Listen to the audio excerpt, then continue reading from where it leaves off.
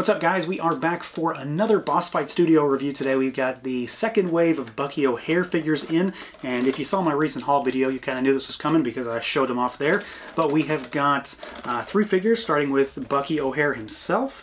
So these all come on those collector-friendly cards. We've got the Neal Adams artwork that are all kind of tailored to each figure, and then we have got Astral Projection Jenny as far as the other repaint figure in the line. New card art, same deal going on there. And then the new figure is Deadeye Duck, my favorite figure from the vintage line, favorite character from the cartoon. And then the back has some cross-sell, and these all have new bios written by Larry Hama. So we've got a lot of kind of callbacks to the original stuff going on with the art by Neal Adams, the bios written by Larry Hama. It's just all around great presentation, so I really dig these packaging. Of course, we're going to pull them out, so let's just go ahead and do that and take a look. All right, guys, so here they are out of the box, and we're going to talk about Jenny, and we'll talk about Bucky first, because there's really not a lot to talk about. It's mostly just a redeco, and, you know, if you've seen my original video, which I will link down below if you haven't, it's the same figure, but there is a slight improvement in one area that I'm going to talk about, and then we'll do comparisons between the original and the current variants that we've got here. And then we'll spend the bulk of the time talking about Deadeye Duck. He's my favorite, so I'm probably going to end up rambling on anyway, but he's got a lot to cover. He's got 4 arms, so he's got tons of accessories. You can't really go wrong there. So let's get started, and we'll do Bucky first, and then we'll go to Jenny, and then we will go to Deadeye Duck. Alright, so here is Stealth Mission Bucky on his own, and like I said, I'm not going to go into too much detail on these repaint figures, just because I've already got a video for the overall toys themselves, but that same quality from Wave 1 does carry over into Wave 2. These guys are super articulated 3 3/4 inch figures, so I'm not going to spend much time on it, just mention that. Articulated tail, ears, swivels everywhere, articulated feet, so they are loaded to the gills. Well, you know, 4-inch figures really. They are very much more articulated than our average figure in this scale, so keep that in mind. And we'll talk more about articulation with Deadeye Duck. You'll get a good idea of how these guys operate. So this is the Stealth Mission variant. He is decked out in this teal camouflage uniform with the camouflage stripes all over his skin, all over his outfit, and I do think he looks pretty cool. We've even got a redeco cape, which kind of goes with the same color scheme. His guns are different color, and we'll talk about the differences here between the regular figure momentarily. But as far as this general look goes, I think he looks pretty awesome. I'd be hard-pressed to say that I don't like this more than the regular Bucky. That Bucky is just so iconic to me. It's, you know, it hits the nostalgia factor for me, but I really, actually really like this redeco of Bucky Hare. Something about this particular color of the outfit and the green skin really does it for me. Works really, really well, and the camouflage stripes actually aren't too distracting. I think they look really nice, and I think they flow with the character pretty well. So let's talk about accessories, and then we will talk about the comparisons. Alright, now accessories are just like with the first figure. Tons of hands, guns, we've got extra faces, the whole deal. That's kind of one of the hallmarks of Boss Fight Studio in this line. So we do have the same guns that we saw with the first figure. They're just those standard blaster pistols that are modeled after the original toy. They're just cast in a different color plastic, kind of a navy blue, black kind of color. I think it's more navy blue than anything else. We do have the extra heads, which are very similar, yet they are different. So it's really kind of hard at times to pick up what is or isn't different about them, but they are different. There's very, very slight differences. The big difference with these two is that the mouth is open versus being closed on this one. No, you get to see his rabbit teeth in all of them. And then he comes standard out of the box with 2 pistol holding hands. We've got the style pose hand, we've got a pointing hand, and then we have 2 closed fist hands. I generally stick with the, you know, just the ones that hold the guns, although if you're so inclined you want to use something else, you can store his guns on his belt. All these little I don't know, protrusions on the belt, they can be used to holster the gun, which I've always liked. That kind of harks back to the original toy. Deadeye Duck does it as well. So, you know, you've kind of got a smattering of accessories here, tons of different ways to use them. So let's take a look at what is really different about this figure in terms of deco. So we've got Stealth Mission on the left, we've got regular Bucky Hare on the right. It's pretty obvious that's what's different. I mean, the outfit is entirely redesigned in terms of its look. We do have the same cape, but different deco. Just the same figure, like I said. We've got different paint apps. We've got, I've got one of the other faces on this Bucky as well. That's one of the extra heads, or extra faces, but we've got a different suit. We've got different color goggles, different color guns, different color boots and gloves. One thing that I did mention, I said was kind of an improvement in this figure, is that my one real gripe with this figure, and there are actually kind of two, and I'll talk about one as well, but one is really the big thing for me, is that I had a really hard time putting this figure's cape cape on. So much so that I don't think I'm ever going to try to take it out because it really just doesn't want to go in there.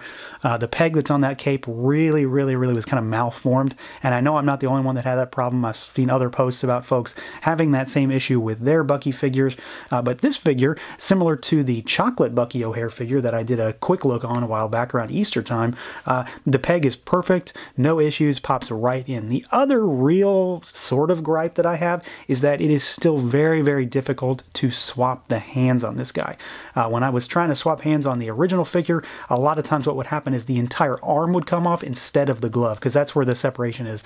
The separation is at the glove. It's not the actual hand itself, it's the entire forearm basically. But what'll happen is if you pull too hard, you're going to separate the entire arm at the elbow rather than just pulling that glove off, and it's kind of a pain. So usually I have to heat them up, and one of my gripes is that I don't like having to heat up a figure just because maybe the tolerances are so tight that it's just not going to pop out. You can still do it, but it's still a prevalent issue with this figure. But thankfully, the cape issue is no longer a problem for me, at least. I would love to know if anybody else is having or did or didn't have issues with their cape. But as you can see, these two figures are strikingly similar in sculpt and design, but in terms of their overall deco, they are worlds apart, and I do really like this new camouflage look. Next up, we've got Astral Projection Jenny. This is one that I was really interested in, just because, like I've said 100 times before at this point, I really like translucent plastic on figures. I really like the clear stuff.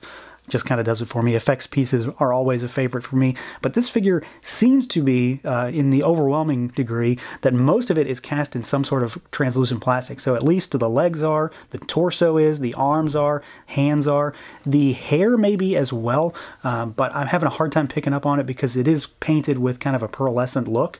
Obviously there is definitely a lot of paint going on with that hair, but the tail looks to be translucent as well. So it's very possible that the entire figure is to some degree.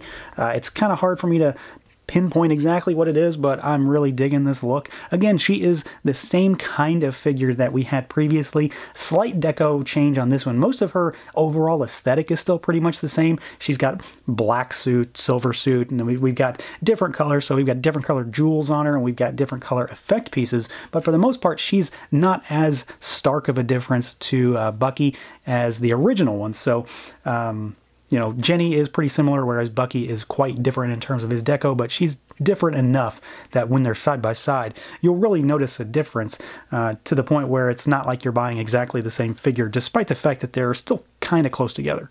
And just like Bucky, Jenny also comes with a ton of accessories. She actually comes with more. So I've already got a few on her right now. We've got one of her kind of psychic knife hands. We've got one of the effect pieces, and then we have a style pose hand here on the left. She comes out of the box with two kind of standard gripping hands, although she doesn't really have anything to grip. So we've got those. We have another psychic knife. We have another effect piece, and these just kind of clip on at the wrist. Take the hand off, put them on. We have another style pose hand. We have two fist hands, and then we also have extra faces. So we've got a winking face, we've got her with her mouth open, and then we have, she's kind of got a furrowed brow, kind of angry there.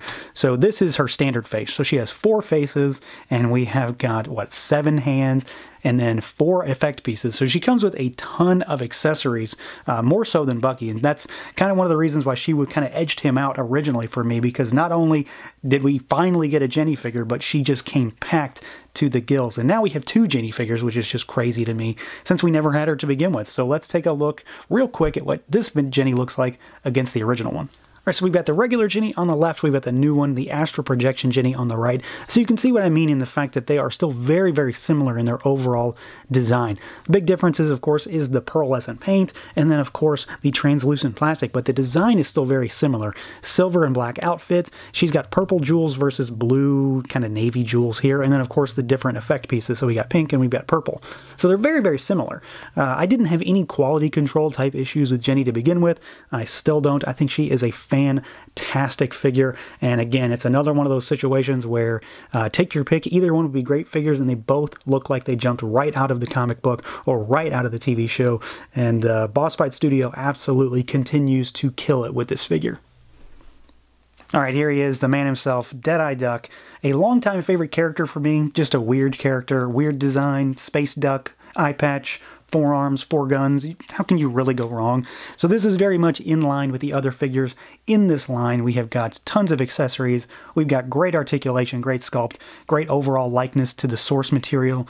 So I'm a huge fan at the outset, just because of who it is and because it's a modern figure of one of a longtime weird favorite characters for me. But they actually did a fantastic job on top of that.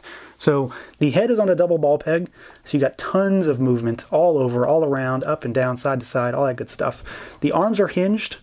At the shoulder, there's a single joint elbow, and then we've got rotation at those wrists. They're all the same. He does have upper torso rotation, so you can kind of swivel him a little bit. He does have a little bit of a bobbing action as well, but his harness is going to hinder that quite a bit. He kind of locks him in place, but you can get a little movement around as well. He does also have movement at the waist down here, but it's the same kind of situation where you're going to move him and he's going to hit those harnesses and it's just going to stop him. So you can move him in maybe a little bit different way down at the bottom and then at a little different at the top to kind of give him a little more life. He does have ball jointed legs, so they go out, they go forward, side to side, and you can swivel them as well. We have got single joints at the knees. Mine are still really, really tight though.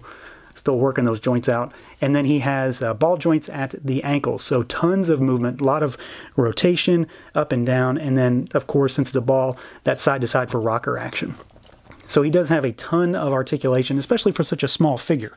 You really can't go too much more wrong with packing in articulation without making them kind of less sturdy and just kind of wonky in general. So I think they have a good mix of articulation to allow you to pose them in some really dynamic poses without going overboard to make them kind of unstable. So beyond that, of course, a big thing is sculpt and paint and all that good stuff. So he definitely, like I've said, I think he looks like he jumped right out of the comic, like he jumps right out of the cartoon. We've got that eye patch, we've got the headset on, sculpted onto the hat. We've got the forearms, we've got the harness, we've got his, webbed feet that are shoved into those kind of boots down there. And then the one thing I always thought was weird is that his tail is inside of his flight suit and it wraps around with his harness. So I thought that was always funny just for the figure itself. But I think he's sculpted exceptionally well, especially at this size. They still pack in a lot of detail. You've got the wrinkles and just the line work on the flight suit to give it a little bit of life, let the light hit it, kind of cast some shadows on the figure, make him look really good. And of course that bill is sculpted really, really well. His duck bill, you see him gritting his teeth. And of course, you know he's got extra bills as well, so we'll talk about those. And then as far as paint goes, he doesn't have tons. Most of him is cast in the colors that he needs to be cast in, but we do have, yellow on the armbands. We've got the silver paint on the headsets. We've got some blacks and yellows. Just like with Bucky and Jenny, the eyes are painted. Well, the eye is painted really nicely. It looks like comic book art, which I really dig on these figures. And then he has the painted eye patch as well as the teeth and the gum lines that are painted in there. I don't have any issues with quality control on this figure. I find that he is articulated just fine. I don't have any over stiff or loose joints. They're stiff, but they're new, so they'll work themselves out over time. The rest of the figure I think is great. I don't have any true issues, no paint splotches, none of that stuff. So let's take a look at all the stuff that he comes with, because this guy has quite a few accessories, as you might imagine. Now, as far as accessories goes, obviously he has the forearms, he has 4 guns, he is the chief gunner as well, so that kind of gives you a hint of what he's going to come packed with. So we have got actually 3 different guns here. So this gun, and these 2 guns are different. These 2 are the same, and these 2 are different. They're sculpted very well. They're very similar to Bucky's gun. This is the same thing that Bucky has as well, but these 2 are unique to Deadeye Duck in this particular line, and they are the same in terms of the fact that you can pop them out of his hands, and you can put them on the pegs on his suit, or either around his belt, or the ones that I find to be the best are these 2 at the top of the shoulders on his back. So you can put 2 guns there, give him 2 guns, maybe swap out some hands, do something crazy with him, something like that.